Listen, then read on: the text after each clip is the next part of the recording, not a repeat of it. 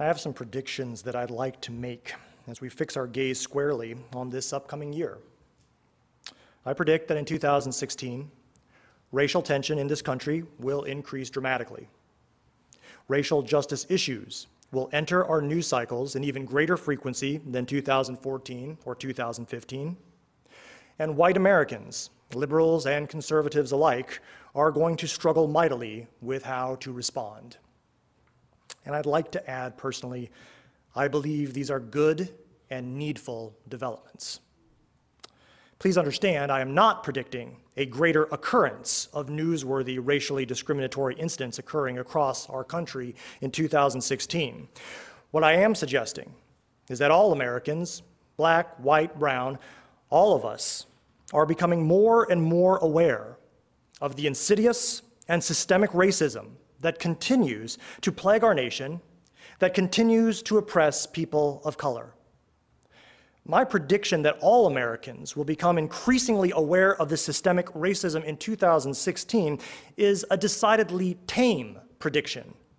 I am merely predicting that 2016 will follow a general pattern of conscientization that began nearly a decade ago. Now, the term conscientization was coined by social scientists in the 1960s. It's a fancy word for a relatively simple concept.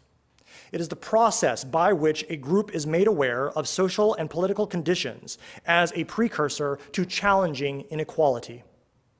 In other words, it is the process of oppressed peoples waking up and seeing for the first time or in a new light the chains that bind them.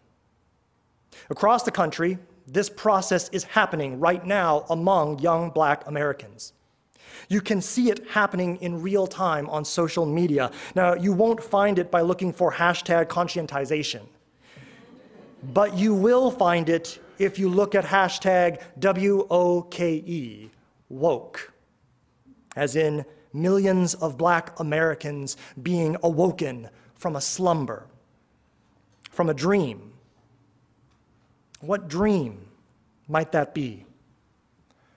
The dream that America, after hundreds of years of slavery and decades of Jim Crow, had entered a post-racial age. Some believe that this conscientization began only a few years ago. Many point to the Black Lives Matter, or BLM, movement, which was birthed in 2013 after a nearly all-white jury found George Zimmerman not guilty of murdering unarmed black teenager Trayvon Martin.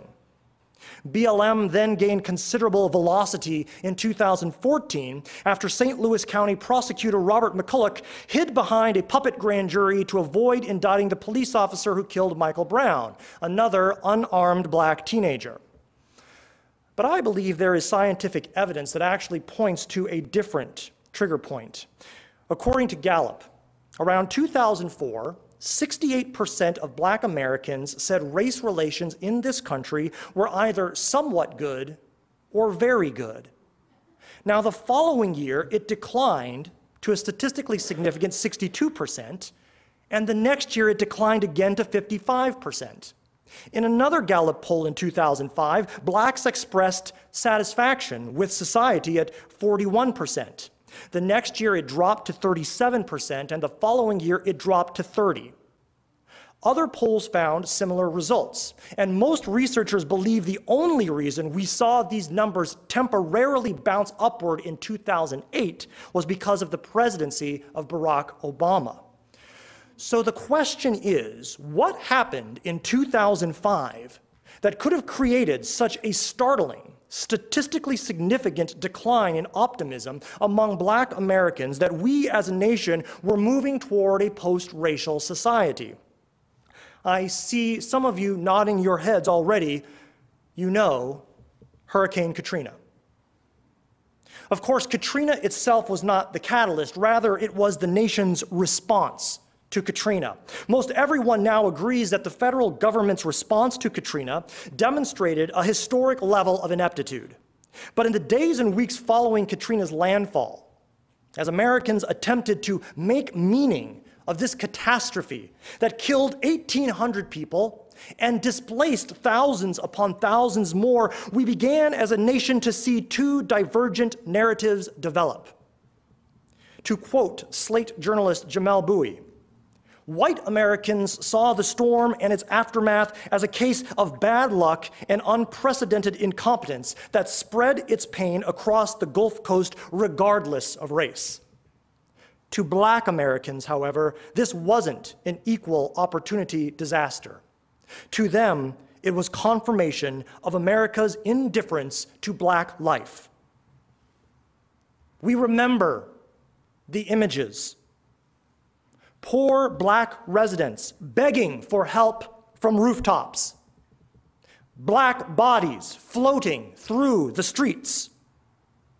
And what was the media's response in the aftermath of Katrina?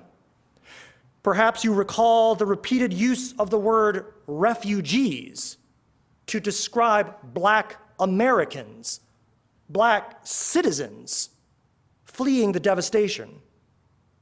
Perhaps you recall that AP photo showing a young black man wading through chest-high water holding a case of soda with a caption that read, "Looting a grocery store."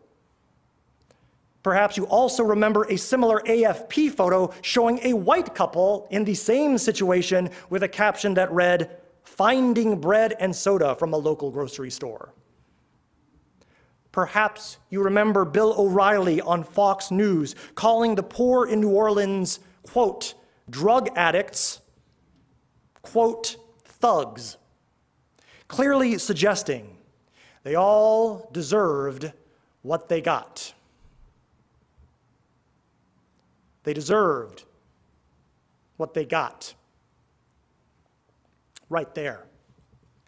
That is the pernicious little lie that has allowed systemic racism to continue to flourish in our nation over these past several decades, even after Brown v. Board, even after the Civil Rights Act, even after the Voting Rights Act.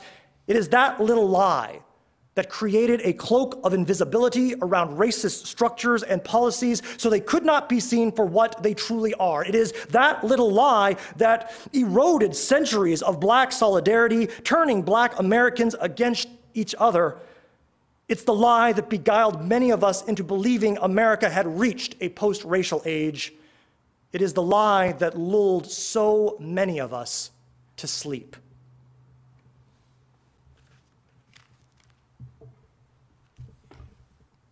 This essentially is the thesis of this book.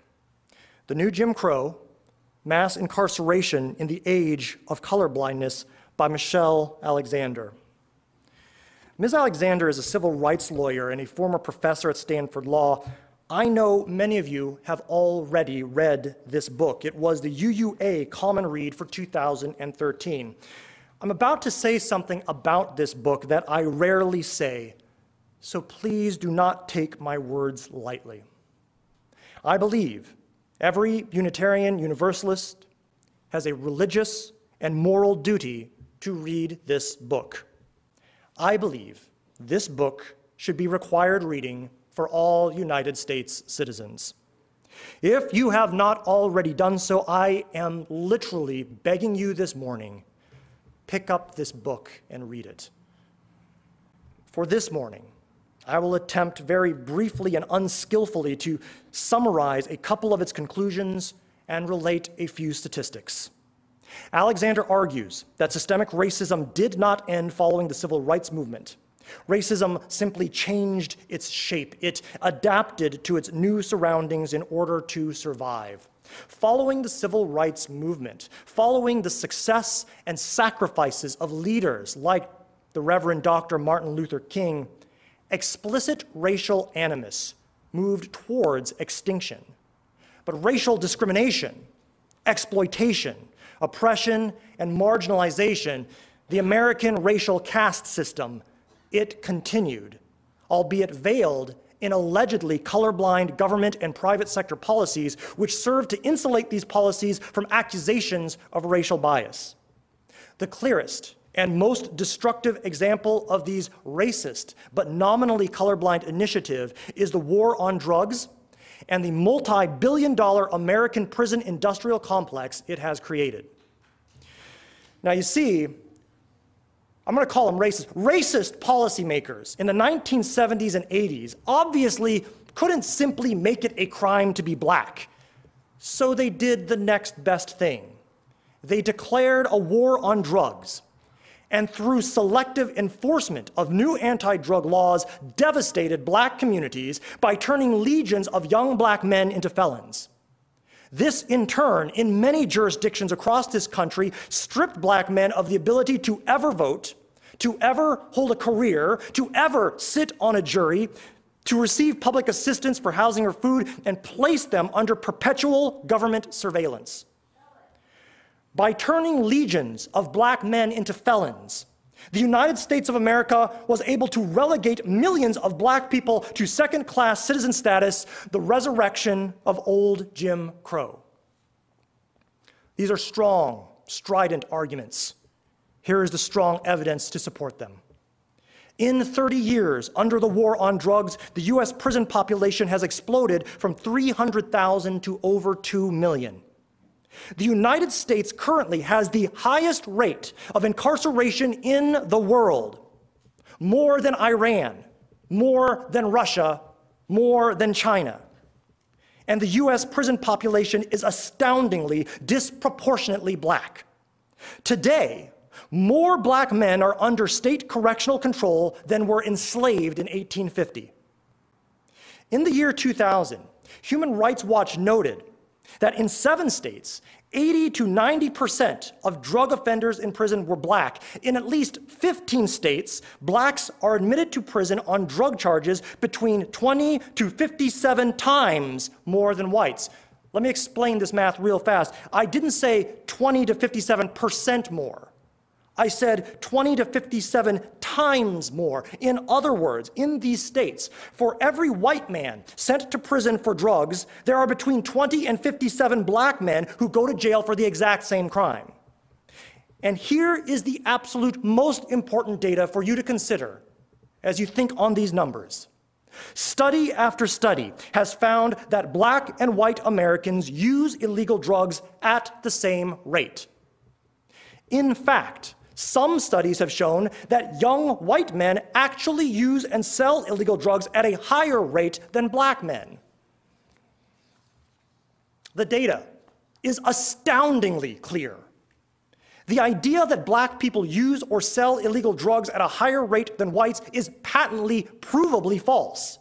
Yet selective enforcement in black communities has created a false illusion that serves to justify and perpetuate itself. In 1995, a journal asked individuals to close their eyes and imagine a drug user. When asked to describe this imaginary drug user, 95% of respondents described a black person.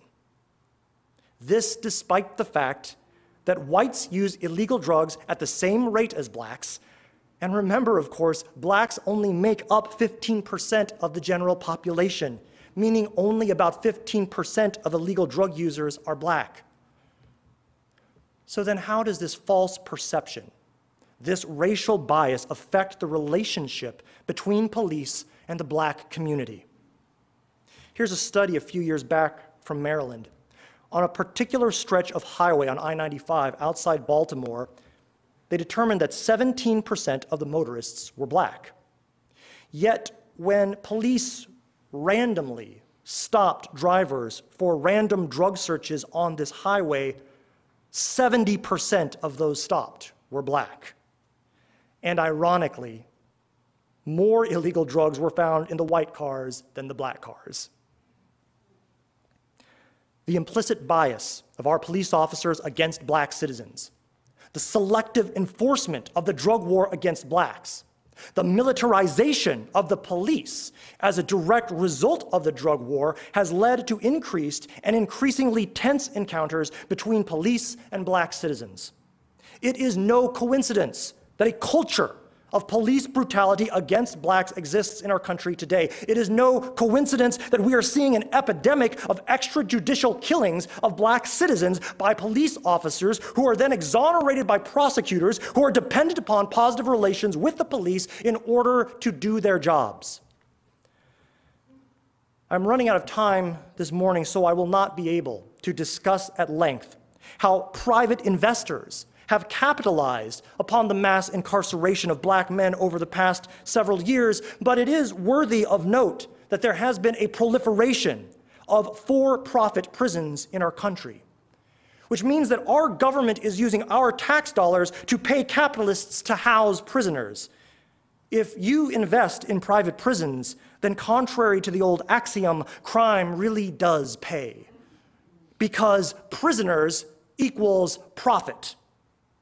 Prisons across our country then pimp out cheap prison labor to companies, Wendy's, Victoria's Secret, Kmart, JCPenney, the list can go on, who pay wages as low as 25 cents an hour.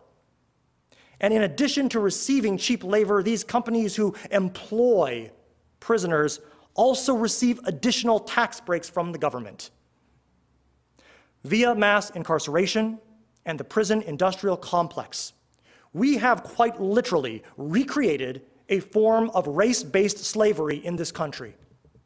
But because we can conveniently label these slaves as criminals, we have deluded ourselves into believing that this is not a racist system, because criminals get what they deserve. That is the great American lie that obfuscates the great American sin of racism. They get what they deserve. They're punished not because they're black, but because they're criminals. But the reason they have been labeled criminals is because they are black. And perhaps the saddest consequence of this lie is that it has splintered the black community, turning black Americans against each other, upper and middle class black Americans against lower class black Americans. Black solidarity has been a foundational characteristic of the African American struggle in this country for centuries, which is not to in any way discount the internal diversity of philosophy and viewpoint within the black community. There has certainly always been that. Nevertheless, for hundreds of years, the black community stood together to support one another in the struggle for justice. But the power and the insidiousness of this great lie has begun to erode that solidarity. And I personally witnessed an example of this just last Friday at the city's annual MLK breakfast. Hand-selected young black leaders from our public schools were invited to share their MLK essays in front of the assembled crowd. Now, these hand-selected students were clearly intelligent, thoughtful, and eloquent proto-leaders. Nevertheless, I became somewhat disoriented as I listened to these hand-selected students, these hand-curated students, invoking the name and spirit of Dr. King, while also explicitly and repeatedly appealing to the theme, all lives matter. Arguing that expressions of systemic and structural racism like police brutality should take a backseat to the issue of blacks addressing black-on-black violence. The keynote speaker was a very successful black doctor, a shining example of black exceptionalism, who repeated the mantra, or at least implied it, that education, which is at least allegedly accessible to all, is the panacea to cure the ills of lingering inequality in our country. And I must admit that I felt immense personal dis-ease as the large assemblage of white attendees were encouraged to stand and applaud as these black leaders told their black audience that essentially all they needed to do was pull on their own bootstraps a little harder. It's not that these ideas don't have a measure of validity and utility, and I, as a white man, do not presume to critique the black community's internal dialogue about the struggle for equality, except that this wasn't really a dialogue. Only one viewpoint was being promoted: respectability politics, offered at a breakfast purportedly celebrating a revolutionary an iconoclast, a prophet who fearlessly spoke truth to power, was jailed, terrorized, and ultimately murdered for applying the pressure and tension of justice to the white power brokers of his day. Noticeably absent from this celebratory breakfast was any mention of the names Trayvon Martin, Michael Brown, Eric Garner, Tamir Rice, or Sandra Bland. Dr. King said, "White America must recognize that justice for Black people cannot be achieved without radical changes in the structure of our society." He also said, following the success of the civil rights movement, we moved into a new era, which must be an era of revolution.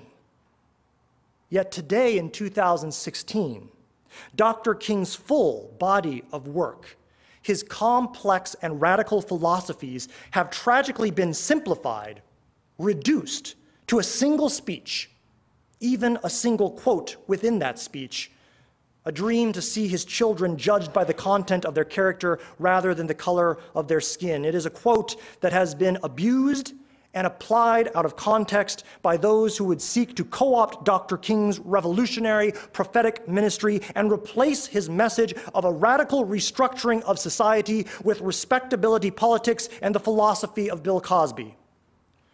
I just don't see a 28-year-old MLK standing today with Bill O'Reilly and Glenn Beck saying all lives matter. I believe in 2016, we are going to see a younger generation of Black activists move away from respectability politics and embrace the revolutionary ideals of people like Dr. King. And I believe that all of us who claim to love justice are going to have to decide what our response will be. Along these lines, I would like to close this morning by reading the last few paragraphs from Michelle Alexander's book.